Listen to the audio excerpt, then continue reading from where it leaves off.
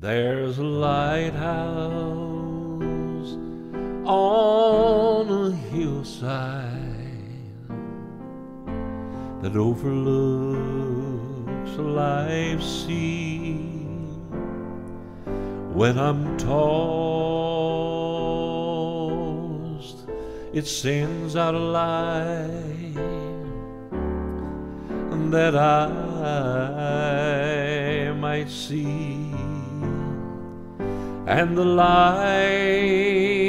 that shines in the darkness now will safely lead me o'er. If it wasn't for the lighthouse, my ship would sail no more.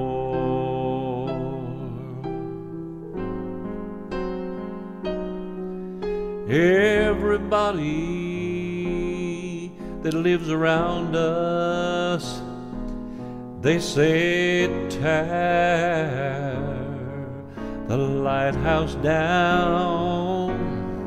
You know the big ships, they don't sail this way anymore.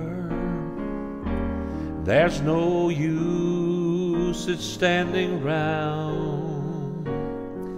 But then my mind goes back to one stormy night when just in time I saw the light. It was a light from that old lighthouse that stands there on a hill. And I thank God for the lighthouse. I owe my life to Him. Jesus is the lighthouse, and from the rocks of sin He has shone His light around me, that I could clearly see. If it wasn't for the lighthouse, where would this ship be?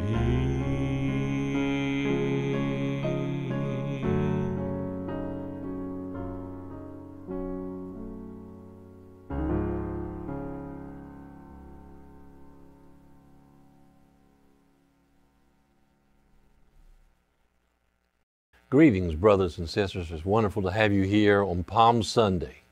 I hope you're being blessed, having a blessed day, and enjoyed the drive-in worship service this morning.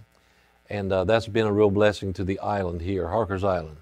And we just thank all of you for participating. We thank the pastors of the island.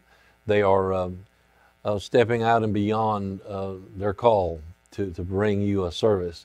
And it was a wonderful service. The songs, Paul Gillikin had, Pastor Curtis Goings praying, the invocation, Pastor Lee Prittert doing the opening, and I hope I haven't missed nobody, and me. I was there as well. Enjoyed it. It was a great time. Pastor Dale preached a wonderful Palm Sunday sermon, and if you weren't there, you missed a good service. But I thank you for joining me tonight. The song you just heard, The Lighthouse, it's an old song. It was written by Ron Henson many years ago, and what a blessing that has been over the years to many, many people. The lighthouse, Jesus, is the real lighthouse. It's we live on Harkers Island. We usually think of a lighthouse, and we think of Cape Lookout Lighthouse, but Jesus is our lighthouse. His light goes out, not only for just a few miles, but through eternity, and touches lives all over. The Lighthouse, a beautiful, beautiful song, and I hope you received a blessing with that today. On Palm Sunday, Christians celebrate the triumphant entry of Jesus Christ into Jerusalem. This was the week before the death and resurrection of the Lord Jesus Christ. Palm Sunday is often referred to as Passion Sunday, and this marks the beginning of Holy Week. For this week is the most monumental week in the history of man. This is when Jesus made that track, his way toward Calvary, and gave himself for it, for our sins, died on a cruel cross on Mount Calvary. And he did it for you, and he did it for me. And I thank God. I really appreciate this time of the year. It sort of begins for us here on Palm Sunday. But next Sunday, we culminate. It comes to a climax with the resurrection of Jesus when he came forth out of the grave. I want to read you a passage of Scripture today from the Word of God. It's found in Mark, the 21st chapter. I'll just read a few verses to you today, if you don't mind. Let's begin reading at the 10th verse. Begin reading at the 10th verse here in Matthew 21, verse 10. When he was coming to Jerusalem, all the city was moved, saying, "Who is this?" And the multitude said, "This is Jesus, the prophet of Nazareth of Galilee." Who is this? Look at that passage of Scripture, verse 10. Who is this? Down through the centuries, this is the most important question that man can answer. Who is Jesus? We notice right off the bat in the next verse, it says, the multitude said, "This is Jesus, the prophet of Nazareth." I say to you today that Jesus was more than a prophet. He was more than a great teacher.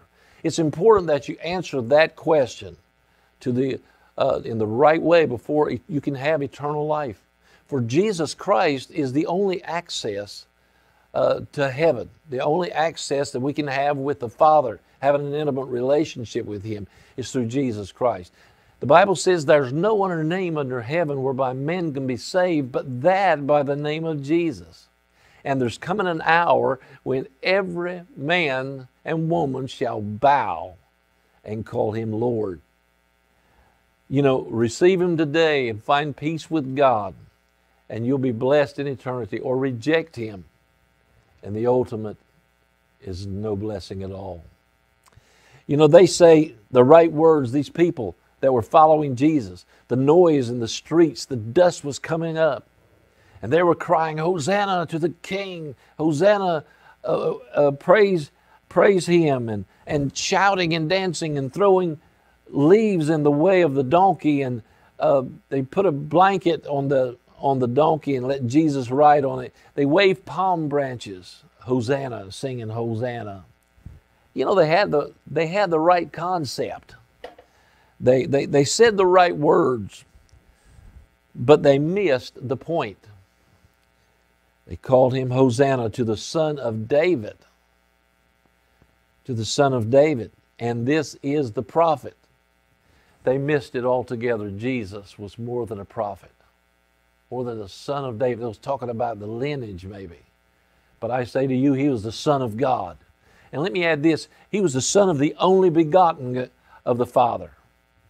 If you take that word out, you're belittling Christ.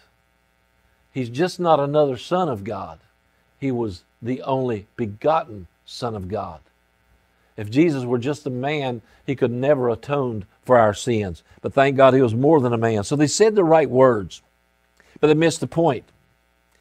They had the theology in a sense, but they still end up rejecting Jesus. Did you know that these people that were praising Him there in the streets, with all the people gathered around and glorifying Him, in just a few days, they turned and said, "Crucify Him, crucify Him." Isn't it strange how man is? We must accept the truth. If they'd have really accepted that truth when He came through Bethany, when he came through Bethphage and came through Jerusalem, if they'd have really said this is the Son of God and a worship that they'd have followed him right on to the cross and would have been saved, accepted what he did. But they didn't. They did not accept him who he was. Knowing the truth is not the same thing as doing the truth. Knowing the truth. There's a lot of people that know Jesus, that know who Jesus is. There's a whole lot of people that know who Jesus is here. But you have to know who Jesus is here. It's a difference. If you know who he is in your heart, there's no problem serving him. If you know who he is in your heart, there's no problem living for him. Now, Jesus lived and died for us. You know, as Jesus made that choice to ride through on that donkey there on that day, we have to make a choice to accept him who he is. He is the Son of God. He's our Savior. He is the one that purchased our salvation. He gives us access not only to God, but he gives us access to heaven. Let me give you just a little illustration. I thought it was kind of cute, and I want you to listen with me if you would. It's a story. I can't validate it because I weren't that old, but this is what I have read anyway, and I'll pass it on to you. Anyway, it's just like Jesus. There was a story from the days of Civil War about a woman who sat crying on a park bench right outside the White House. And there she sat, weeping. Why was she weeping? She was weeping because her husband had just been killed in the war, and her son was in the war and had left it, became AWOL, and was arrested and was about to face death, the firing squad.